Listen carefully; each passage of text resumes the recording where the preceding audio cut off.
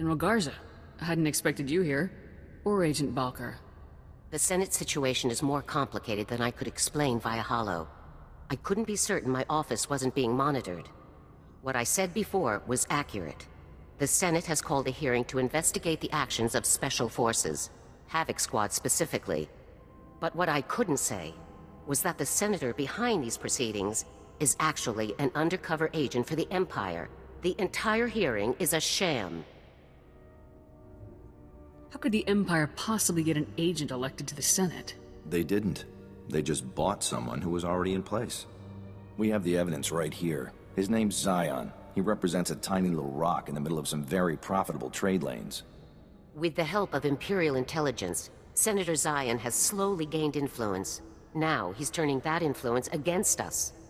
It's just another shot from dear old General Racton. Zion gets Havoc suspended. Racton gets the break he needs to turn the war back his way. What's our move? Arrest Zion? Not exactly. The military doesn't have that kind of authority. And detaining Zion would only fuel his accusations that we abuse our power.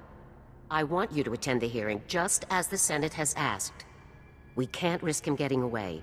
Go and conduct yourself respectfully. When it's your turn to speak, present the evidence the SIS has gathered. The Senate will have to investigate, and we'll be free to resume operations. I'll get this cleared up in no time. Remember, Senator Zion will do his best to paint you as a loose cannon. Don't do anything to prove him right. I'll be waiting in my office.